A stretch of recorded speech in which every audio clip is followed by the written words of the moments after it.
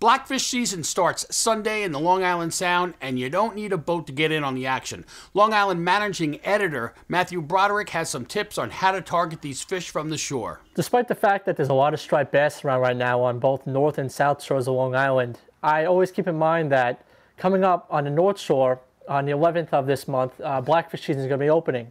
And I always take some time out to do some blackfishing. It's really addicting, a lot of fun, and I'm going to be going over my setup that I fish a blackfish with you guys.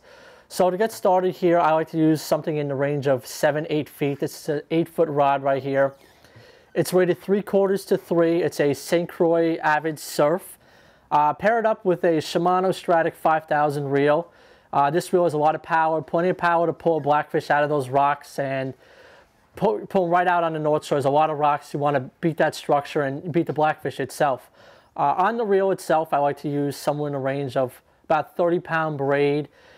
30-pound braid allows me to fish a lighter jig, but also have a little bit extra strength in case that blackfish does go into the rocks. Also, another thing to keep in mind is fish a longer leader when fishing for blackfish too. Something in the range of 40 or 50-pound leader. It may sound a little overkill, but a leader like that is necessary when fishing for blackfish. Those fish will run you right in the rocks. They'll try and cut you right off.